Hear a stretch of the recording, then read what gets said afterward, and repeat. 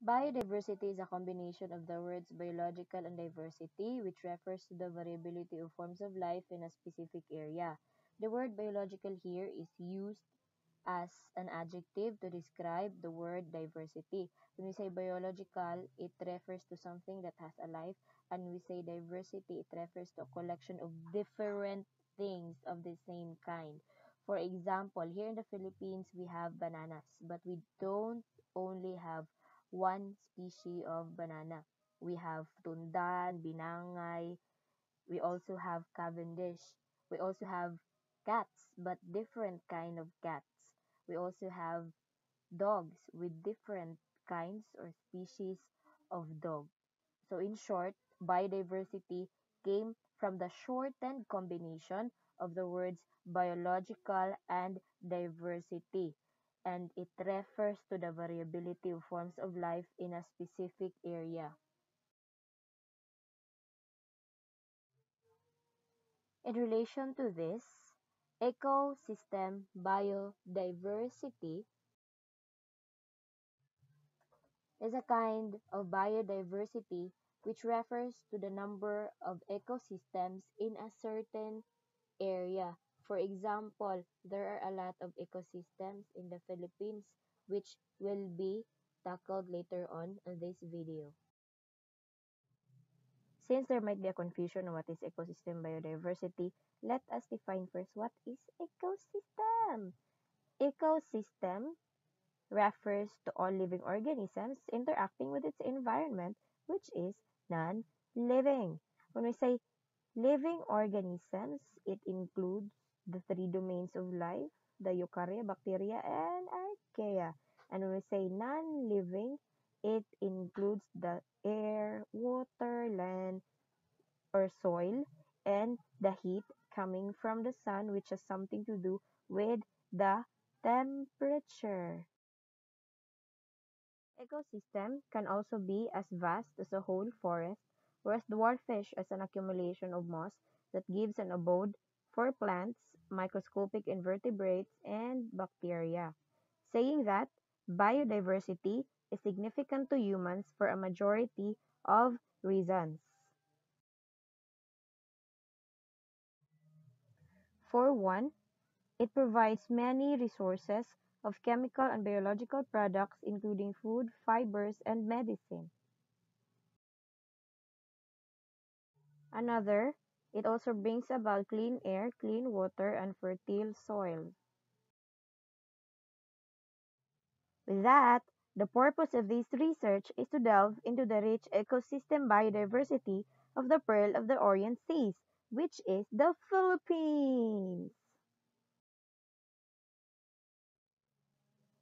Moreover, looking at biodiversity at the ecosystem level is a way of valuing and assessing the innate richness of the Philippines, taking in consideration the striking ecological functions and interrelationship of both the living and non-living components of the biosphere in a given location, as well as the effects of natural phenomena and man-made environmental changes upon them.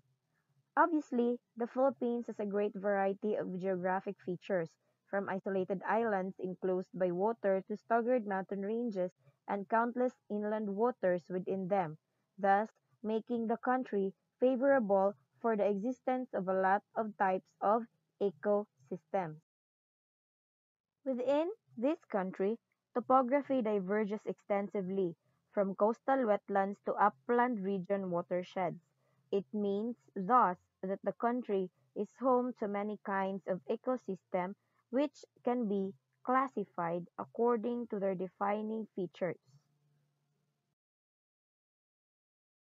Start with terrestrial ecosystem. But what is the difference between the terrestrial ecosystem and aquatic ecosystems?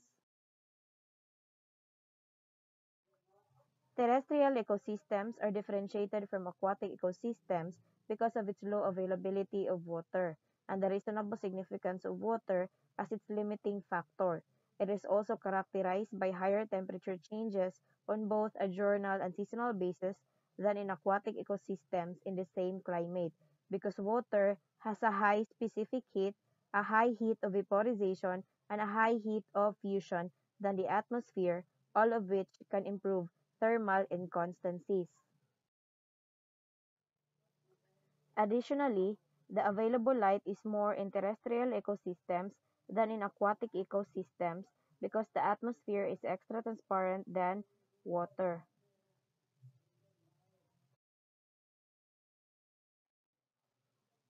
Gases are more available in terrestrial ecosystems than in aquatic ecosystems.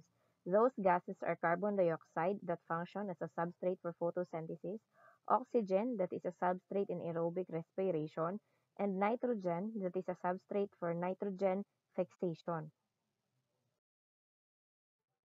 Terrestrial ecosystems are divided into a subterranean portion where most water and ions are drawn, and an atmospheric portion where gases are garnered and where the physical energy of light is chemically changed into the organic energy of carbon-carbon bonds through the process of photosynthesis.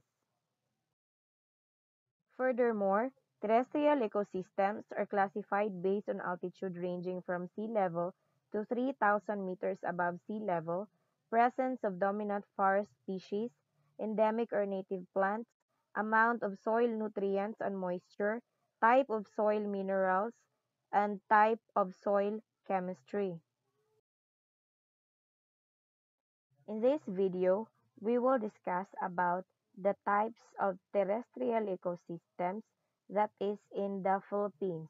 We have mossy forest, montane forest, pine forest, lowland forest, forest over ultrabasic soil, and beech forest. The first example of terrestrial ecosystem which is in the Philippines is mossy forest, also named as upper montane forest or cloud forest. It is known for its feature like having short trees with knotty trunks and branches. Its short trees can grow as high as 8 meters in protected areas, but only 2 to 3 meters on ridge tops. In the exposed, steep, windy places, shrubs with 1 meter height may be present. Mosses coat tree trunks and branches while hanging in sheets, and the ground surfaces are covered by moss and leaf litter in a deep layer of humus.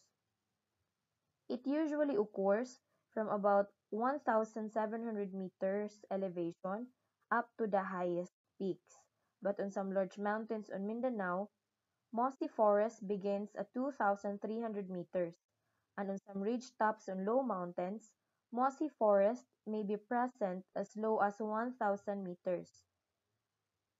Podocarp conifers with low height but large girth, with up to 2 meters diameter at breast height, are found in some mossy forests. Conifer, myrtle, oak, and other trees are mostly common, and rhododendron often is common shrubs. Ants and termites are not present, and earthworms are abundant.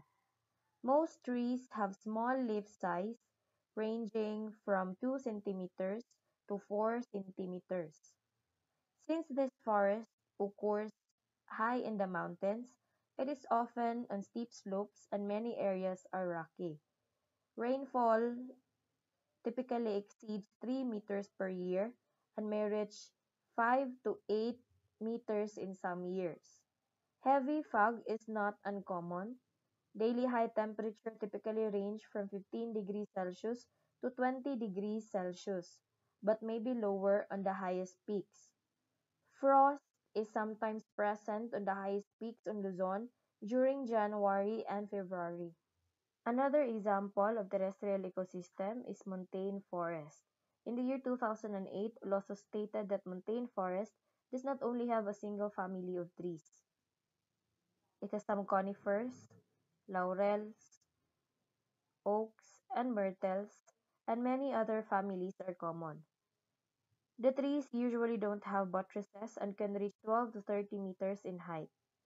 In relation to the Philippines, Sanchez in the year 2017 said that this habitat expands from 700 meters up to 1,000 meters on small low-lying islands, but on Luzon, it typically extends from about 900 meters up to about 1,600 meters, and on Mindanao from 1,400 meters to as high as about 2,300 meters. Vines are common, with vines of the palm genus Priscinicia arborea greatly abundant. Pitcher plants, ferns and orchids often grow on the trees. Some moss grow on tree trunks and exposed roots. Ferns and leaf litter lay on the top of the ground, and some humus is nearly always present. Ants and termites are almost absent, but earthworms are common. Rainfall in montane forests is typically 2 to 3 meters per year, and dry seasons are shorter and less severe than in the lowlands. Daily high temperature typically range from 21 to 26 degrees Celsius, with the annual average decreasing steadily with increasing elevation. Another example of terrestrial ecosystem in the Philippines is pine forest. In the year 2017, Sanchez explained that pine forest occurs on parts of Luzon and Mindoro where fires occur yearly up to about once every 20 years. Here we have an example, the Mount Pulag toward Ato. Pine forest is elevated from about 900 meters up to 2,500 meters, usually on rather steep slopes. Brooker in the year 2014 observed that the understory of pine forest is almost pure grass in places where fires burn every few years, with no humus and little leaf litter. Bracken and other ferns can be found mostly in places with less frequent fires. And as fires occur still less frequently, small native woody plants begin to dominate the area. If no forest fires for several decades, broadleaf plants gradually continue the pattern of plant succession, leading to the return of the montane or mossy broadleaf forest that occurred originally with no further recruitment of young pines. So we have here another example of pine forest in the Halsima Highway of Benguet province in Luzon. Fourth example of terrestrial ecosystem is the lowland forest. In the year 2003, Butkin and Keller said that lowland forest is overwhelmed by types of the pterocarp family. These trees, for the most part, have huge buttresses and regularly soar past 40 meters or more in tallness. Figs of numerous species are frequently bounteous. And in the year 2017, Sanchez added also that this forest ranges from ocean level up to 700 meters on little low-lying islands and little secluded mountain ranges. However, may happen up to 1,500 meters on huge mountain runs on Mindanao and up to around 1,100 meters on Luzon. Little moss is available and little humus or leaf litter is available on the forest floor. Vines and epiphytes are reasonably common. Ants and termites are bounteous. Precipitation on lowland forest regularly runs from 2 to 2.5 meters for each year and frequently is occasional, with an articulated dry period of a while. Temperature regularly arrived at day-by-day highs of 28 degrees Celsius to 32 degrees Celsius. The fifth example of terrestrial ecosystem is forest over ultrabasic soil. In the year 2017, Sanchez said that in many dispersed places in the Philippines, there are rock units known as ophiolites that weather into soil that is known as ultrabasic or ultramafic. Here we have an example. On the left side, an ultisol on pre-weathered sediments from basalt in Silago, Southern Leyte, and on the right side, an altisol formed on pre-weathered sediments from basalt in Biliran, Leyte. The soil in this type of ecosystem are plentiful in specific minerals, for example, nickel, magnesium, and iron. However, poor in others, for example, silica, potassium, calcium, and phosphorus. Since the latter minerals are fundamental supplements for some plants, places with ultra-basic soils will in general have sparse, slow-developing plants, and a considerable lot of the plant species are adjusted to these natural surroundings and are uncommon or missing somewhere else. More on the year 2008 added that any trees and bushes will in general have thick, rough leaves, and the plants are frequently stunted once in a while, just a couple of meters tall. The ground vegetation regularly incorporates numerous types of ferns and some carnivorous plants, for example, pitcher plant and sanju. Little is known about the vertebrates that live in such places, yet apparently their thickness will in general be low, and probably a few types of warm-blooded creatures give off an impression of being limited to these natural surroundings. However, too little is known to be sure. Since these territories have fixations at low thickness of surprising minerals, they are regularly focused for intensive and extensive mining. Our sixth example of terrestrial ecosystem is open grassland.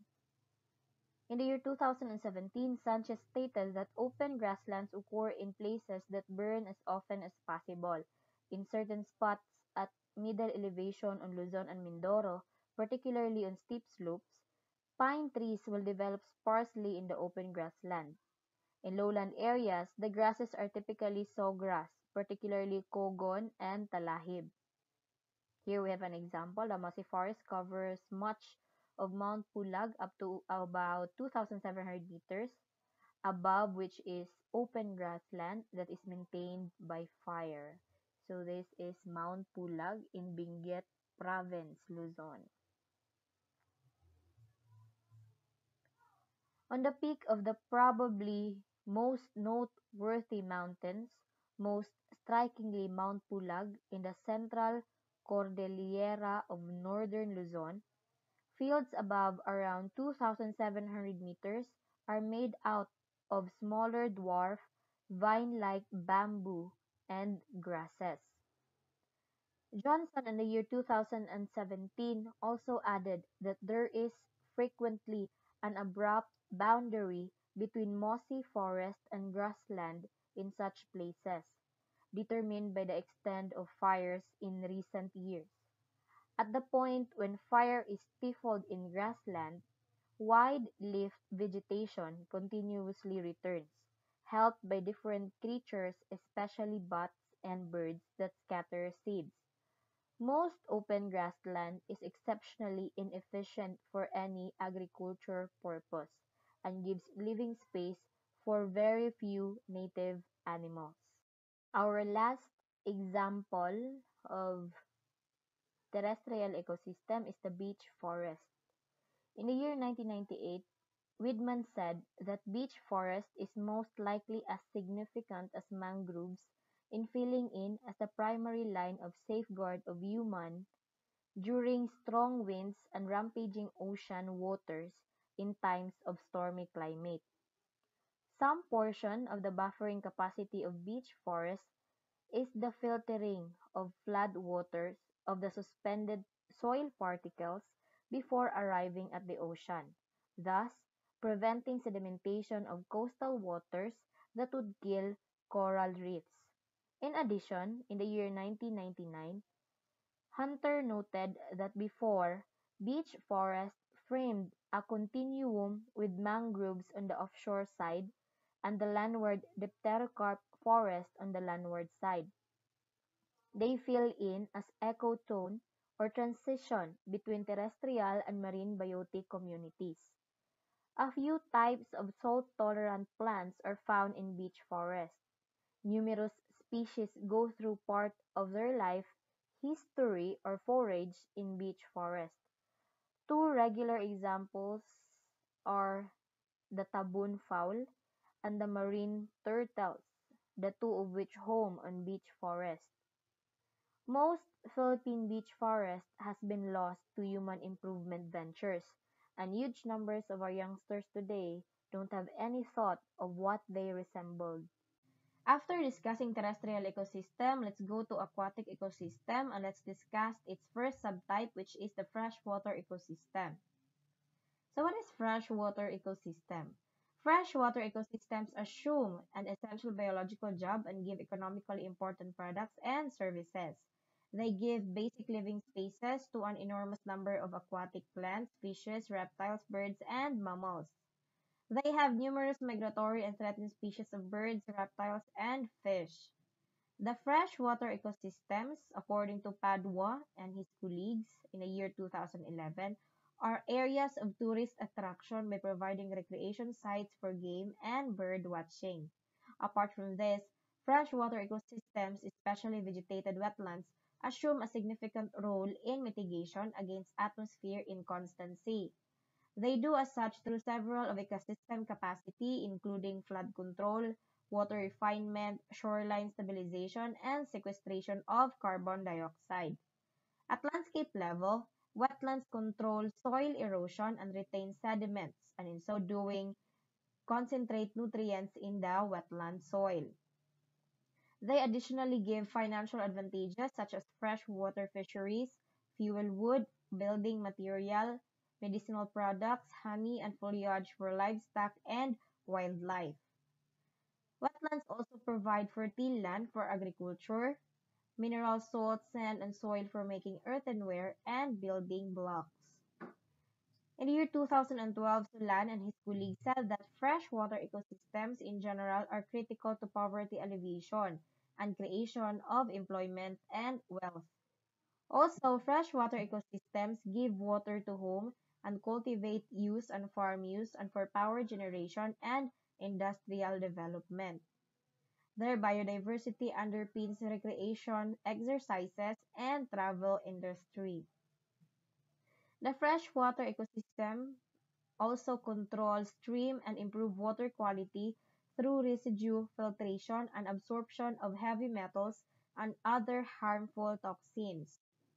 Wetlands ingest and store huge amount of water and flood water, consequently encouraging reviving of underground water. In the year 2009, Hector and Welby said that by energizing underground aquifer, the water table is raised, thus making groundwater accessible in springs and wells to help domestic, industrial, and agricultural activities.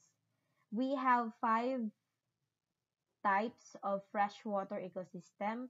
We have lake, pond, river, stream, and marsh.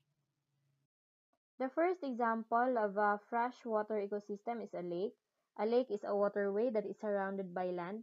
There are great lakes on the planet. They are found on each continent and in each sort of environment.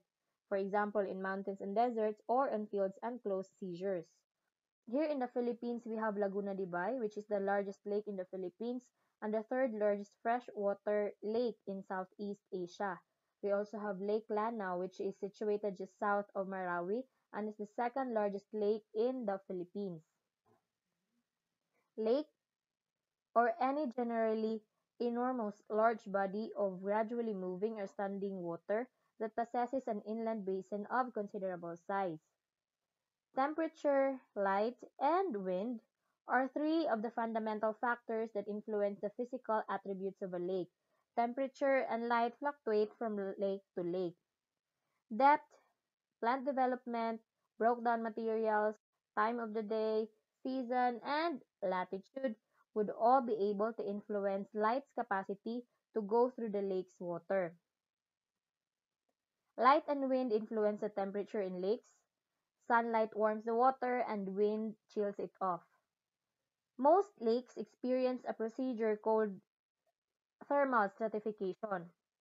Thermal stratification refers to a lake's three principal layers, each with a different temperature change.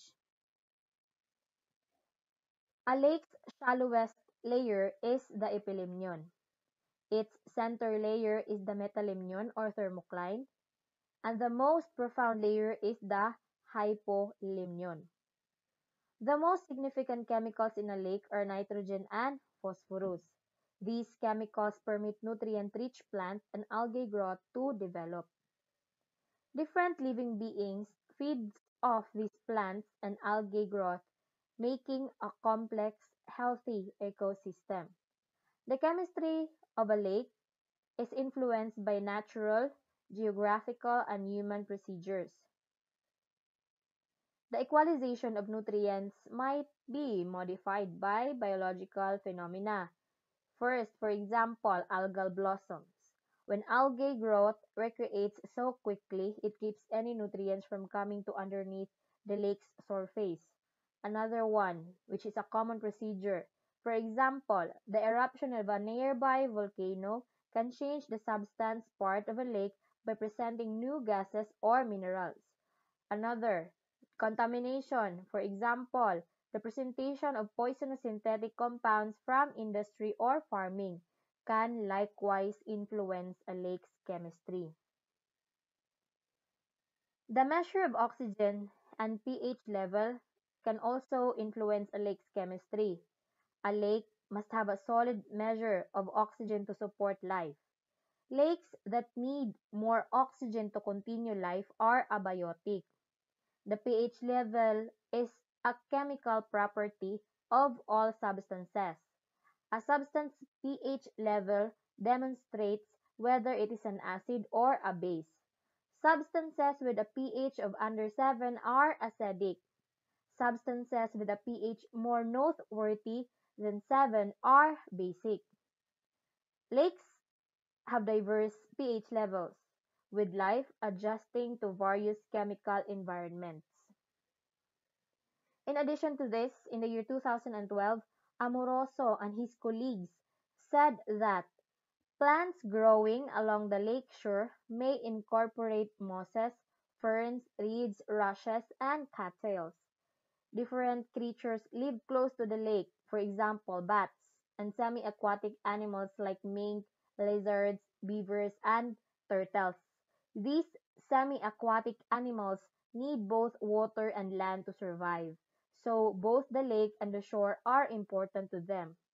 Numerous sorts of water birds live on lakes or gather there to breed and raise their young. Ducks are the most widely recognized lake birds. Others incorporate swans, geese, loons, kingfishers, herons, and bald eagles. Numerous individuals think fish when they think lakes. Probably the most widely recognized fish found in lakes are little shiners, sunfish, perch, bass, crappie, muskie, walleye, leg trout, pike, eels, catfish, salmon, and sturgeon. A significant number of these give nutrients or nourishment to people. Another example of a freshwater ecosystem is a pond. A pond ecosystem alludes to the freshwater environment where there are networks of living beings reliant on one another with a common water condition for their nutrients and survival. Here in the Philippines, we have small aquaculture pond in eastern Samar, and we also have pond at Hidden Valley Resort.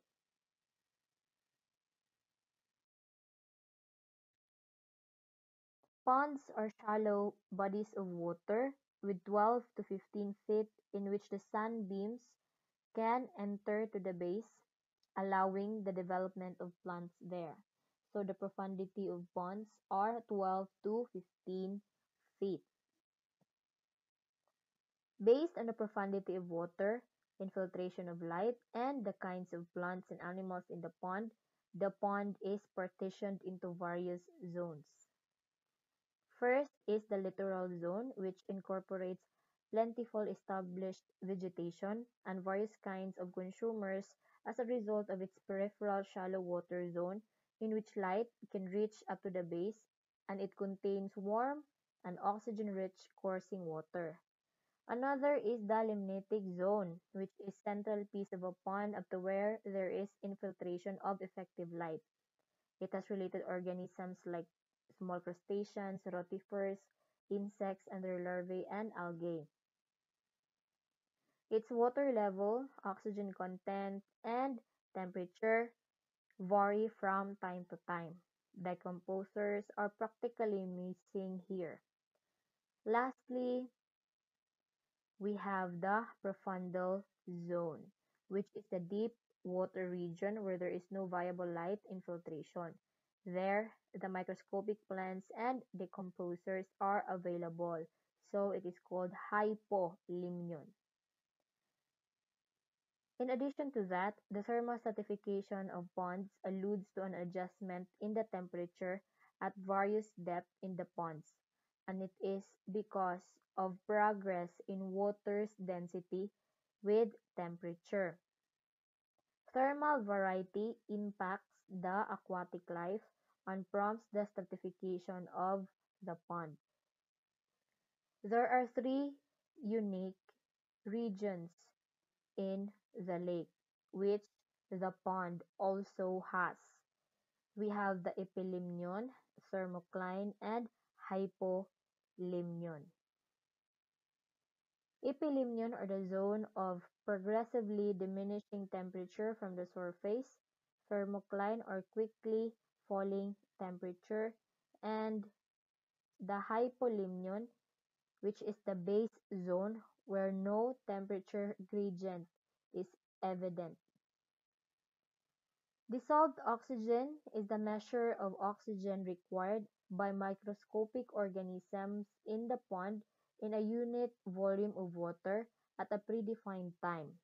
It also alludes to the degree of free, non-compound oxygen dissolved or present in water or some other fluid. It contains two principal segments, for example, abiotic and biotic.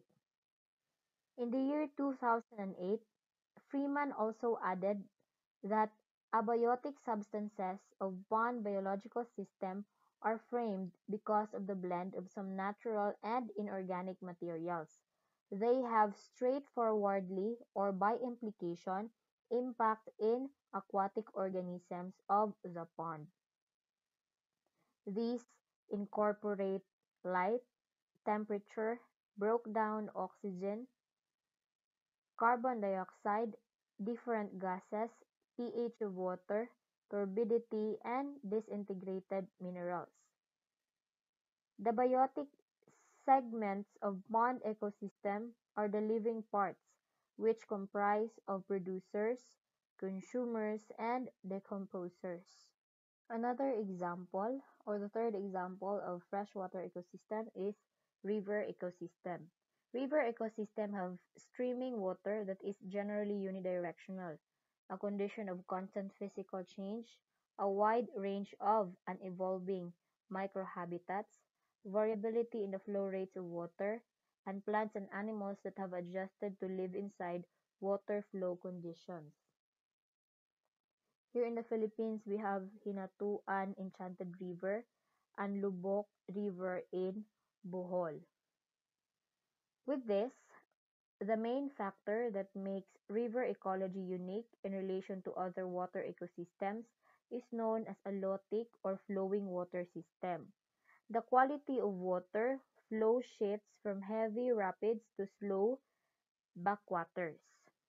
The speed of water additionally differs and is dependent upon chaotic turbulence. Flow can be influenced by an unexpected water contribution from downpour and groundwater. Water flow can adjust the state of riverbeds through erosion and sedimentation, making a variety of evolving natural surroundings.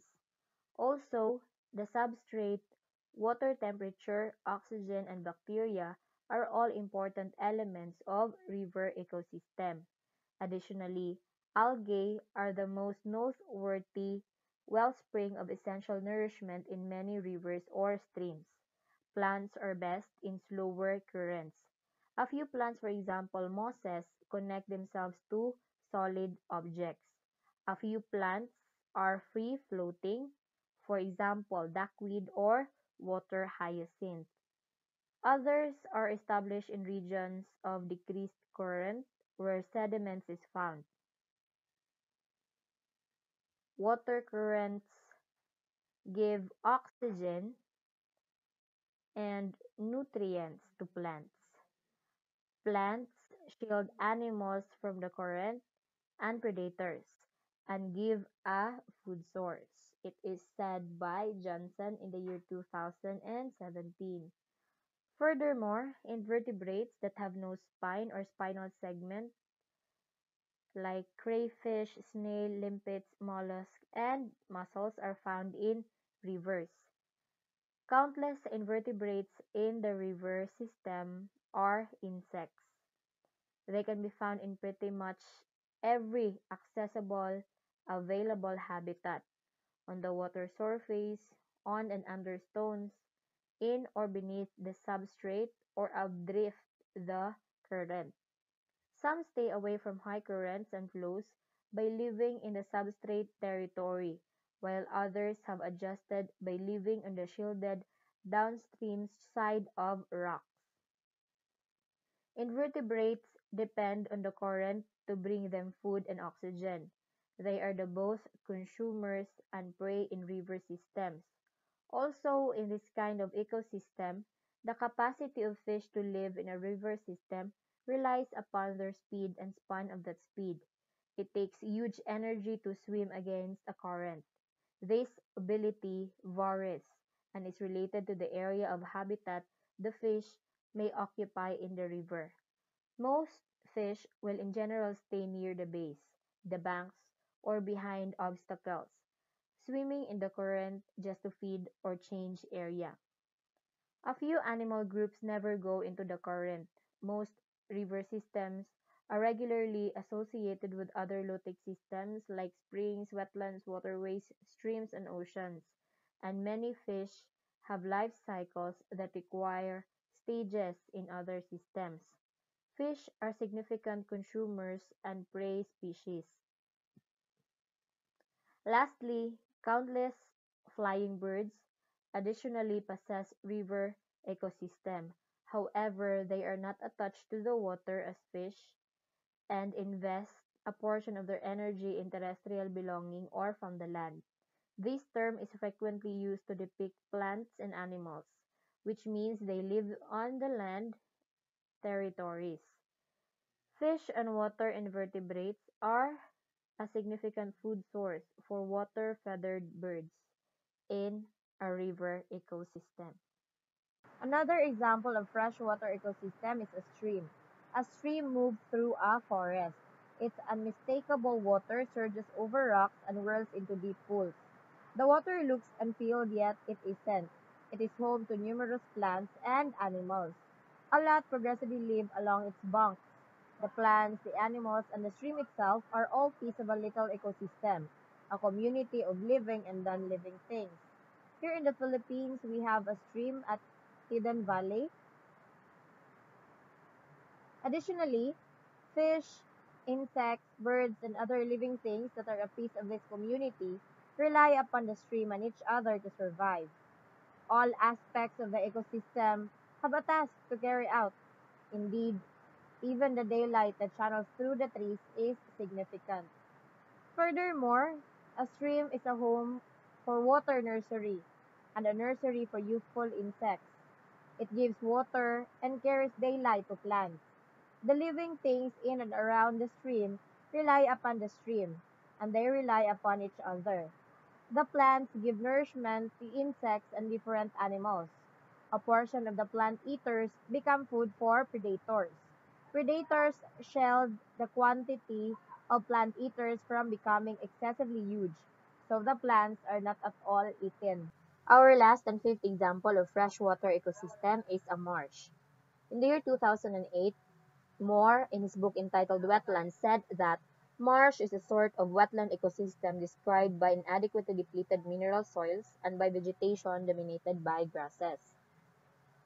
The latter characteristic distinguishes a marsh from a swamp whose vegetation is ruled by trees. The quantity of plant species in marshes is not many compared with those that develop on well-watered, however, not waterlogged land. Grasses, grass-like sedges, and reeds or rushes are of major importance. Wild rice is of some commercial importance, yet true rice is without a doubt, by a wide margin, the most significant marsh plant and supplies a significant segment of the world's grain. Fibrous-rooted grasses bind the muds together and further obstruct water flow, in this manner encouraging the spread of both the delta and the bog. Marshes occur in the deltas of the vast majority of the world's extraordinary rivers. In the Philippines, the Agusan Marsh Wildlife Sanctuary is an immense wetland of swamp, forest, watercourses, and lakes covering a territory of almost 15,000 hectares. It is available through a 1.5 hour motorized boat ride from the township of Bunawan, Agusan del Sur. The marsh is additionally important habitat for Philippine crocodiles and water birds. For example, types of wild ducks, herons, and egrets. It is additionally the shelter of the uncommon oriental darter and purple swamp hen, and the threatened Philippine hawk eagle, spotted imperial pigeon, and Rufous lord kingfisher. Another one is the Liguasan Marsh in South Focal, Mindanao. It is the biggest swamp and marsh territory on the island. It is a huge complex of river channels, little freshwater lakes and ponds, broad freshwater marshes, and arable land subject to occasional flooding in the basin of Mindanao River. A large portion of the territory is submerged during times of substantial precipitation. However, somewhere in the range of 140,000 hectares dry out during dry periods and are developed. Several threatened species have been recorded at it, including Philippine eagle. However, there is minimal recent data on their status there. Almost certainly, the moderately lowland forest right now support populations of more of the threatened and restricted range birds of the Mindanao and eastern Visayas endemic bird area. The marsh is a significant wetland site and supports inhabitant or non-breeding populations of numerous waterbird species, including herons and egrets, rails, shorebirds, and ducks.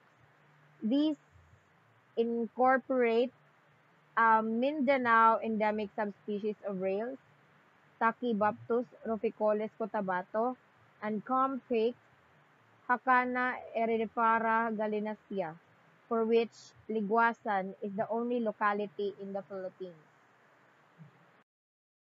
Another subtype of aquatic ecosystem aside from freshwater ecosystem is the brackish or estuarine ecosystem.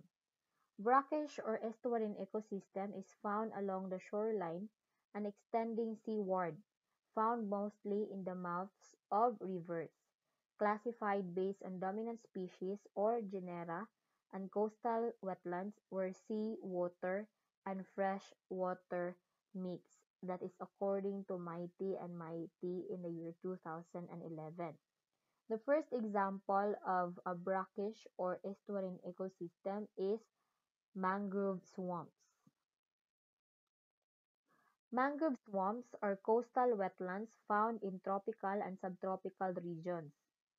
They are characterized by halophytic or salt-loving trees, shrubs, and other plants growing in brackish to saline tidal waters. In the Philippines, we have Kandihay Mangrove Forest in Bohol, and we also have Banacon Island Mangrove Forest in Bohol again. These wetlands are often found in estuaries where fresh water meets salt water and are infamous for their impenetrable maze of woody vegetation. Mangrove trees dominate this wetland ecosystem due to their ability to survive in both salt and fresh water. In the year 2009, Kabangbang said that wide diversity of animals are found in mangrove swamps. Since these estuarine swamps are constantly replenished with nutrients transported by freshwater runoff from the land and flushed by the ebb and flow of the tides, they support a bursting population of bacteria and other decomposers and filter feeders. These ecosystem sustain billions of worms, protozoa, barnacles, oysters, and other invertebrates. These organisms, in turn, feed fish and shrimp, which support wading birds, pelicans, and endangered crocodile. Another subtype of aquatic ecosystem is saltwater or marine ecosystem. Saltwater ecosystem has a large salt composition compared to freshwater and covers nearly half of the Earth. Because of tidal action, the flora, saltwater, or marine ecosystem are constantly changing. In the year 2008, they said that saltwater or marine ecosystem has coastal marine wetlands and classified based on dominant species or taxa, physical features, and geography. The first example of a saltwater or marine ecosystem is seagrass ecosystem. The seagrass ecosystem is defined as a unit of biological organization comprised of interacting biotic and abiotic components. It is comprising of aquatic flowering plants that can live in seawater. Here we have the seagrass ecosystem at Canlangi, Tubigon, Bohol. Primarily, seagrass supports biodiversity by functioning as a food source for grazing and detritus feeding creatures. They can also be a nursery for young fish, crustaceans, and other reef organisms. In addition, seagrass is able to recycle nutrients from sediments back to the open sea while also functioning to stabilize sediments, ensuring the integrity of the seabed. As such, seagrass also functions as a buffer against wave or storm-related damage to its immediate vicinity, protecting the life forms that make it their natural habitat. Another is soft bottom ecosystem. Another type of aquatic or marine ecosystem or saltwater ecosystem is the soft bottom ecosystem, which is an area where sediments have accumulated. Organic matter coming from plants and animals and other sources of nutrients settle at the bottom and become food for deposit feeders, bottom-dwelling fish, as well as for invertebrates, decomposers, and microbial life forms. Soft bottom ecosystem vary based on the size and grain of the sediments. Same with the majority of marine ecosystem in the Philippines. Unsustainable fishing and aquaculture practices are the main threats to seagrass and soft bottom ecosystems. Worse yet, with majority of the attention for conservation efforts being concentrated on terrestrial, wetland, and coral reef ecosystems, these equally important and diversity-rich ecosystems tend to be overlooked. In the Philippines, soft bottom ecosystem can be found in Maragondon, Cavite. Another example of saltwater or marine ecosystem is coral reef ecosystem. Whereas forests are a distinctive feature of the Philippines' terrestrial biodiversity, coral reefs give the country a likewise sterling reputation when it comes to aquatic ecosystems. Owing 5% of the world's total 617 square kilometers of coral reefs, the Philippines is a part of the world's Coral Triangle, joining Indonesia, Malaysia, Papua New Guinea, the Solomon Islands, and Timor-Leste as countries that bear the most extensive coral reef ecosystems in the world. In fact, Birdie Island in Batangas have been noted to be the center of marine biodiversity in the world. That is according to Sanchez in the year 2017. Here in the picture, you can see a coral reef ecosystem in Bakalikasag Island, Bohol.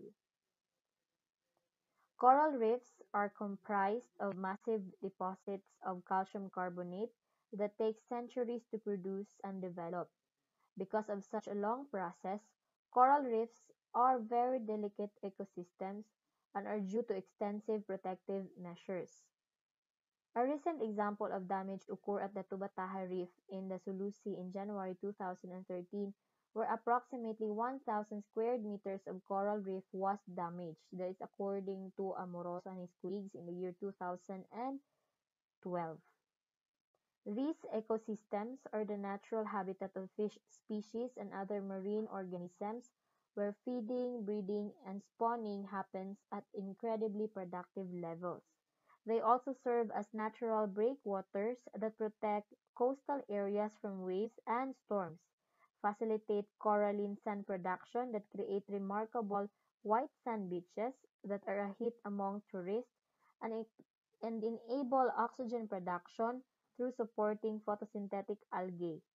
Coral reef damage is a serious concern. Here in the picture, you can see a slight pic on Tubataha Reef in Palawan. Our last ecosystem is the special ecosystem. This is an unexpected ecosystem that I will find during my research. It was cited by Sanchez in the year 2017. He said that this ecosystem has hollow spaces or cavities beneath the surface of the earth, often with one or several openings to the surface, and may be classified based on the nature of mineral deposits and geological formations. An example of this is cave ecosystem. As you probably learned in biology class, all life depends on sunlight, a process known as photosynthesis. This is true even for our deepest, darkest part of a cave, otherwise known as the dark zone. Here we have the Calbiga or Langon Cubingo cave in Samar and Monfort Bat Sanctuary in island garden city of Samal. We know that no green plants can grow in the dark zone. In relation to this, one way for food to get into a cave is through natural weather events like flood. Excess rainwater washes leaves, twigs, and plants into a cave, providing munches for insects and other animals. Another way that nutrients enter a cave is simply when animals like troglodyte and troglophiles bring it in.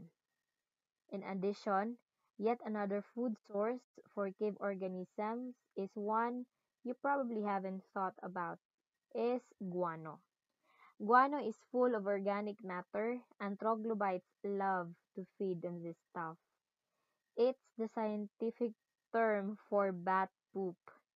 Imagine guano, bat poop. Bats nest deep inside the cave, and their droppings will pile up several feet high and several feet wide. Very few animals can feed directly on these droppings, but bacteria and fungi found in the cave can decompose guano into basic food and nutrients. Ronca in the year 2020 also stated that all the different organisms in a cave depend on each other for survival. It is known as food chain, and it works starting at the bottom. Organic material such as guano, other animal droppings, and washed-in plants provide a haven for fungus and microscopic bacteria which feed on the organic material, breaking it into simple nutrients. Then millipedes and tiny crustaceans feed on the fungus, bacteria, and the nutrients left behind. Bigger insects such as cave beetles feed on these millipedes, crustaceans, and even the eggs of cave crickets.